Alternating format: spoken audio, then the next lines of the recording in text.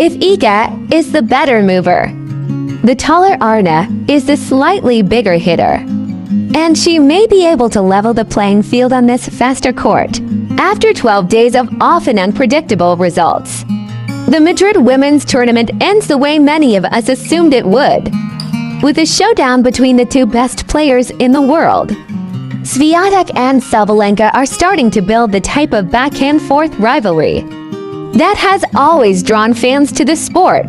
Swiatek won their last meeting in Stuttgart in April in pretty convincing straight-set fashion. She hasn't showed any signs of letting that momentum slow in Madrid. Today I felt I got the rhythm and got used to the altitude, Swiatek said, after skipping last year's version of this tournament.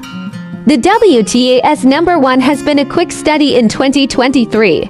She has dropped 1 set and just 5 games.